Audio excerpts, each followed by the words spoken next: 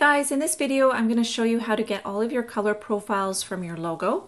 So in this example I have a custom purple that I've created for this dog logo, and I want you to open up your swatch panels. Let's just clear out all the swatches you're not using, and we're going to just put in the ones that we are.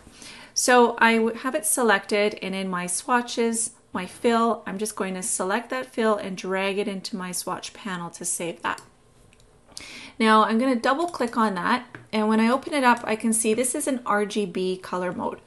So these are my RGB settings. It also will show it on the top on the name. So that's red 145, green is 100, and blue is 204. So I will say okay. Now I want to find out what the equivalent is as CMYK. So what I'll do is I'm going to duplicate that swatch. So I'm just going to come down here and say new swatch. Now in here, I want the color mode to be CMYK. So I'll select CMYK, and notice my values have these decimal points. So, you know, the decimal points are so minor, I'm just going to round them up or down. So just to keep it nice and even. So I'll do 53 and 68 and 0 and 0. And that will change my swatch name as well. So these are the values you will add into your style sheet. 53, 68, 0, 0.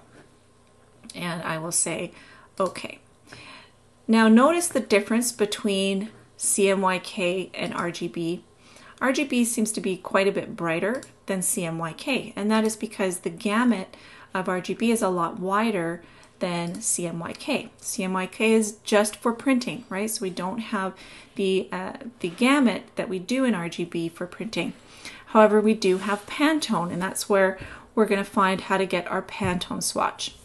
So from here, I need to go and select Recolor Artwork. Now this is a little icon that I have up here, but you can also get to it under the Edit menu, Edit Colors, Recolor Artwork. So I'm going to click on that, and it will come up, panel will come up.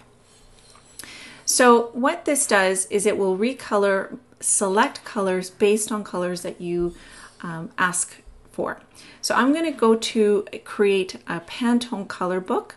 Now down in this icon where it says limits the color group to the colors in a swatch library, we want to limit it to only Pantone. So I'm going to click on that. Come down to color books, and I have the color book Pantone solid coated. And so I'm going to select that one, and this is a good one to use. It's more of a standard default book that you'll have. So I'm going to click on that, and you can see at the top that this swatch changed. Now the little dot on the corner indicates this is a Pantone swatch. So I'll just say okay, and what it's done is it's added it to my swatch panel. Now if I hover over it, it says Pantone 7676C. If you have a Pantone book, you can take a look at that number to see if that is indeed the color that you want. If it's not, you can adjust it, and you can find your color book for Pantone in the swatch panel drop down, open swatch library, color books, and then you have your Pantone. So you have metallics, pastels and neons, all these different colors. So I'm going to select that color coded, and it comes up and you can see all the different Pantone colors in that particular book. So if I want to select Pantone 7676, I would just come in here, type 76, and I can see that pop up there. So that is if you want to match something in a book or a number that you want to try to find, you can use the search tool. So there we have our RGB, our CMYK, and our Pantone.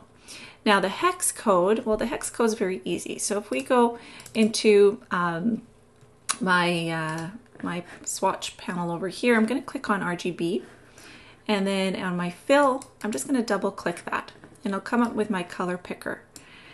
And we can see this little hashtag. That number right there is my hex code. So I will just copy and paste that into my style sheet. And okay. All right, so there you have it. Those are all the 4 color profiles for your logo.